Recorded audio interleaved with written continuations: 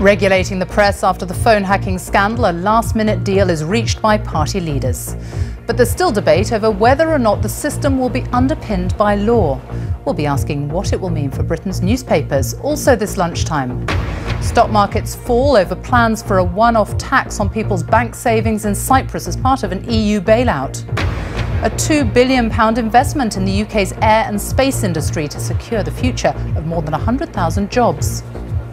I'll be live in Baghdad 10 years after the American-led invasion that toppled Saddam Hussein. I'll be reporting on what's changed here in that decade. And Frank Thornton, known to millions as Captain Peacock in Are You Being Served, has died at the age of 92. Later on BBC London, our transport system described as world-class, but a report finds out there's still more to be done. And charities warn how thousands of children in the capital are going hungry.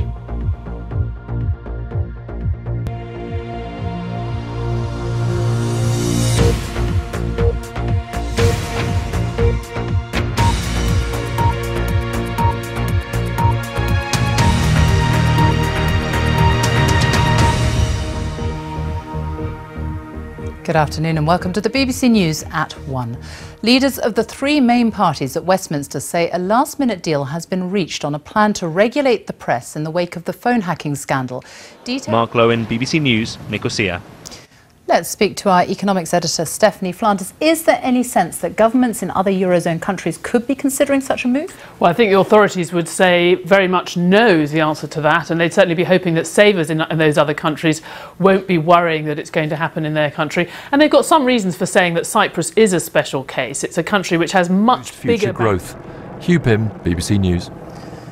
Mairead Philpott has denied being involved in the deaths of her 6 children in a house fire in May last year. She told Nottingham Crown Court that her husband Mick was her guardian angel and insisted she was not guilty of 6 counts of manslaughter.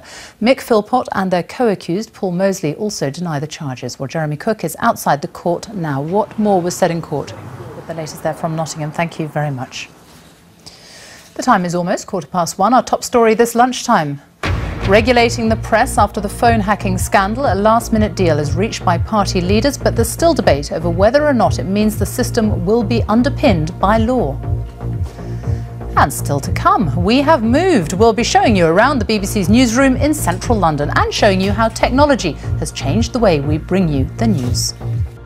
Later on BBC London, the Metropolitan Police are investigating after Frank Lampard's 200th goal for Chelsea is marred by West Ham United fans throwing coins.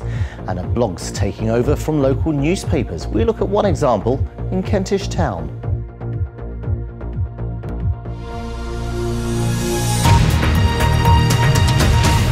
This week marks the 10th anniversary of the start of the Iraq War. 179 British servicemen and women died during the conflict, and it's thought that at least 116,000 civilians lost their lives in the years following the invasion.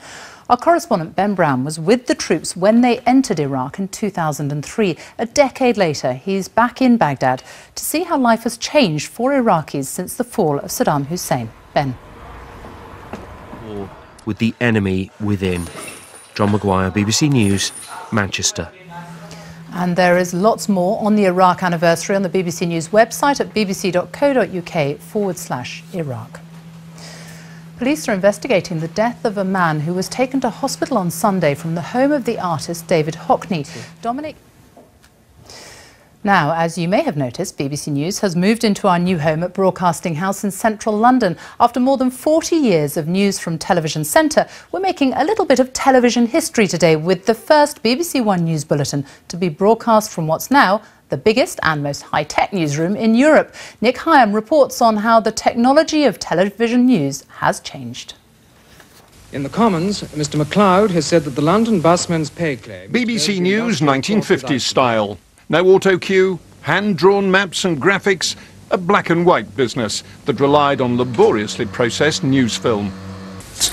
Then, around 1980, the switch from film to video, a revolution. And the fighting after it was, if anything, fiercer than it was before. Everything changed in the early 80s with the arrival of the handheld electronic camera. And the marvellous thing about that was you didn't know how to process it, you could edit it in the field. So people like myself, we had this wonderful sense of freedom. We could be thousands of miles from this sort of editorial hub that you see here, and we had to be trusted. There was a second revolution too. Originally, news film shot abroad had to be packed up and sent unprocessed by plane, arriving a day or more late. Satellites changed all that. But today, even satellite trucks like this could be replaced by the internet, broadband and smartphones. We've got sandbags against the doors. This live interview last year was broadcast using just an iPhone. Now the studios too are at the cutting edge, largely automated and computer-driven. For the first time, we are broadcasting in true high definition, and we've got shiny new studios that are bright, they are airy. For the first time in a long time, we've gone back to having a real newsroom backdrop. That newsroom is Europe's largest. Impressive, certainly. It reminds me of a sort of battery hen factory with electronic add-ons, but I'm sure it's going to produce some wonderful news. What matters is the people, really, but not the machinery. Well, here to explain a little bit more about those changes and our new state-of-the-art newsroom is Nick Hyam, right behind me there. Yes, indeed. Here it is. It's absolutely enormous, and it's the base for 2,500 journalists. It brings together the BBC's television news, radio news, online news, and for the first time, BBC World Service and 29 language services as well. And at its heart, this news desk, home news that side, foreign news that side, and fanned out around it, desks at which are working producers and editors are working at all of the various different bits of output. So you've got television news bulletins there, you've got BBC World Service there, BBC News Channel over there, the online news desk over there. And it's part of a £1 billion project, 6,000 staff working here in a new headquarters for the BBC alongside its iconic 1930s headquarters. Got all the latest technology, as you'd expect, and some old technology too. Some of us still read old-fashioned newspapers. They tidied that table up, I notice. Journalists, of course, very messy people. And at the back of the room, the galleries, as they're called by the BBC, the studio control rooms. This is the control room for Studio E.